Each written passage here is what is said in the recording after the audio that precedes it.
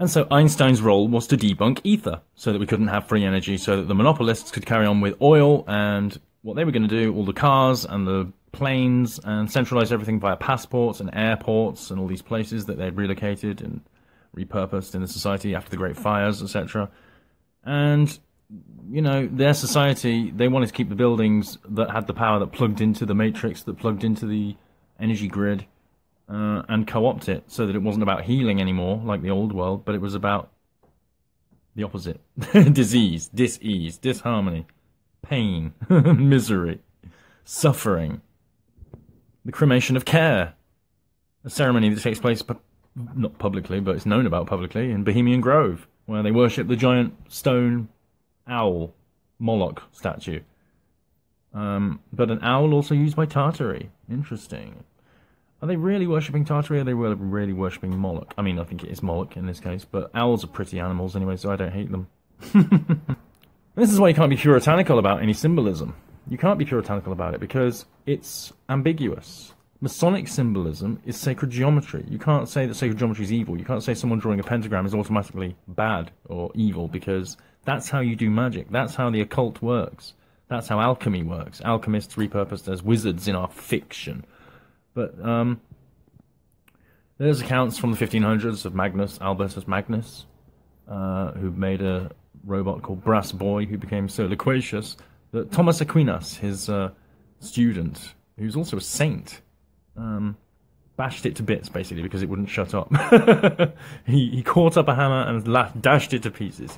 I love the way they say it in oldie English, but yeah, that's the story. That's the account we're given in the Chronicle of Belgium.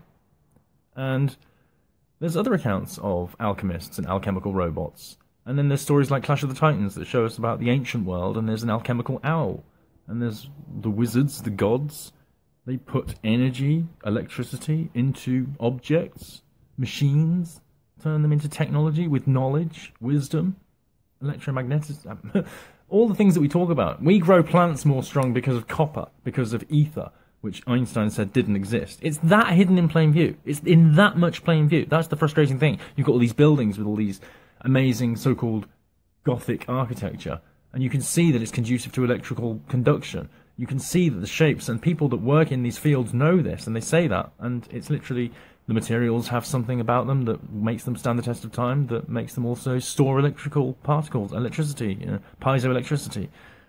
And we don't know whether that's being stored in batteries, earthen batteries, throughout the building. But when I see a row of lights and then I see a pot with a lid on it above it, I think that's an earthen battery, that's what's powering the lights. That's logical, and I can't see anything else now. It's not possible to just see it as a piece of aesthetic beauty or architecture anymore, or believe the narrative that we're given about the Masonic architects or the team or the construction company, or any details we're given, really. Even the construction photos, they can be faked very easily. They've been doing Photoshop for a long time. So we can't really trust anything. We have to go by our intuition. And now we've got AI scanners that just lie, because if something's out of line, out of sync with what they believe the narrative should be, they say it's likely AI, even if it's real, even if it's the aftermath of Chicago Great Fire, with an arch sticking out of the rubble. Nope, that's AI, even though it was real.